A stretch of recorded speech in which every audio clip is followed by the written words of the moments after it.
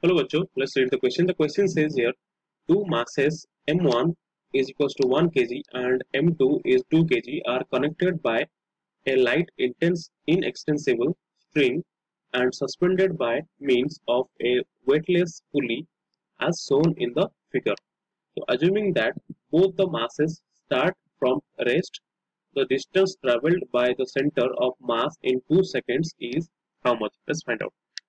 And here g is given as 10 meter per second square. Let's find out.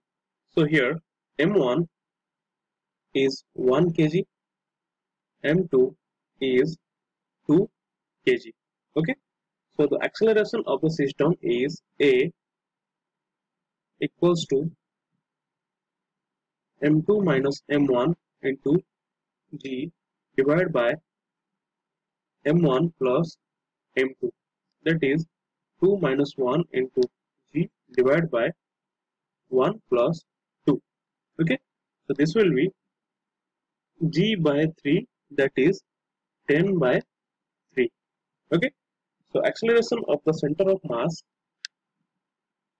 acceleration of the center of mass is ACM is equals to m1 a1 plus m2 a2 divided by m1 plus m2, that equals to 1 into minus a plus 2 into a divided by 1 plus 2.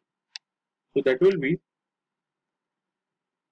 1 into minus g by 3 plus 2 into g by 3 whole divided by 3. So that will be g by 9, that equals to 10 by 9. Okay, the distance traveled, the distance traveled by the center of mass in 2 seconds is s is equals to half acm t square, that is 1 by 2 into 10 by 9 into 2 square, that is 20 by 9 meter. Okay, so option number A is the correct answer. Thank you.